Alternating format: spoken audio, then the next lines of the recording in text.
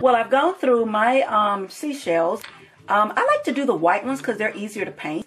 And you want to make sure when you choose two, they're not identical, that they're symmetrical. I've got my cutting board here, which you're going to need to put a hole into your pendant as well as your earring. Now here's my handy set of tools, and what I'm going to be using to do that is I'm going to use the bead reamer. One of my tools here to hammer with, because you don't want to, one thing about seashells is they are very fragile. So what I'm going to do is I'm going to put my bead reamer, you notice I'm putting it right here in the center, and I'm just going to slightly tap. And you want to tap it to the point where when you turn your bead reamer, you can feel it turning. So what you're going to do now is you're going to take your hole, your bead reamer, you're going to put it into the seashell, and you're going to slightly turn it carefully, because like I said, they are very fragile. And with the bead reamer, as you turn, you're making the hole larger. So as you see now, I have a nice little hole. I don't know if you can see that. Let's move this up to the camera. See the hole? It's a nice little hole right there. And now we're going to repeat this for the earring parts. And there you can see, there's the hole. All right, and we got a newspaper opened up. Now I've chosen my nail polish. You're also going to need some toothpicks. And the purpose for the toothpick is that you can take the toothpick and stick it in like this, in the little hole there, and then it makes it easier for you to paint it. So now I always start by painting the larger of the three shells first. And so what I'm going to do is just like polishing your nail polish, your fingernails. So you're just going to paint it. When you're painting, make sure you paint all the way up to the tip, right where the hole is going to be. See how nice that is? See how pretty that turned out?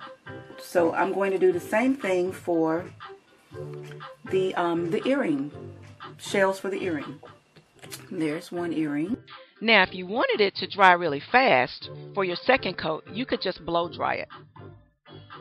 And now that they're dry, you could just leave them as they are, or you could add a second coat of polish. But in my case, I want to add another coat.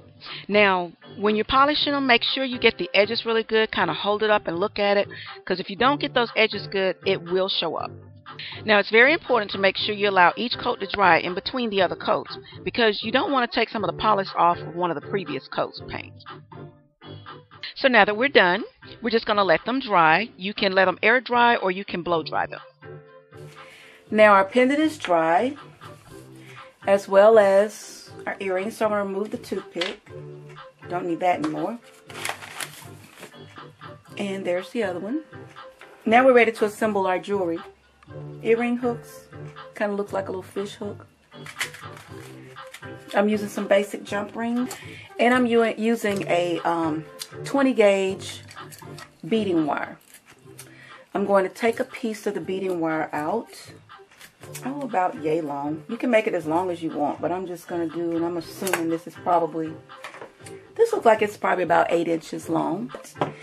And what I'm going to do is I'm going to insert the beading wire into the hole, and then I'm going to turn it and bring it up to the top, just like so.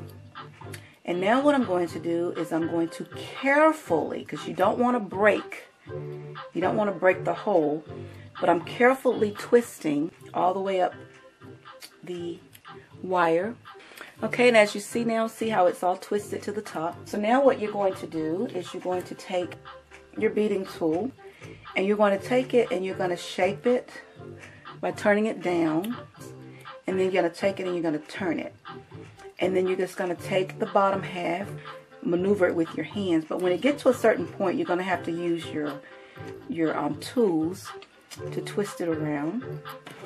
I'm going to take this little, like a flat nose tool here, and I'm just going to flatten it. So I'm going to take it and I'm going to turn it, because you want this to sit this way on the neck. So you want your chain would ride right up in here. Now we're going to do the earring portion of the set. I'm going to use my two little tools here, and I'll use one just to hold the jump ring in place, and the other one I'm going to use it to twist the jump ring open. As you can see, the jump ring is open. I'm going to take the jump ring, I'm going to insert it into the hole of the earring. We're going to put the earring hook on, and we're going to close it back. And now we have our earring. And we're going to repeat the same thing for the other side or for the other earring. And there you have your two earrings. Aren't these beautiful? And we're done.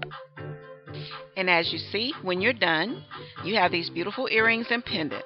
And you made them all yourself. And they make a beautiful gift.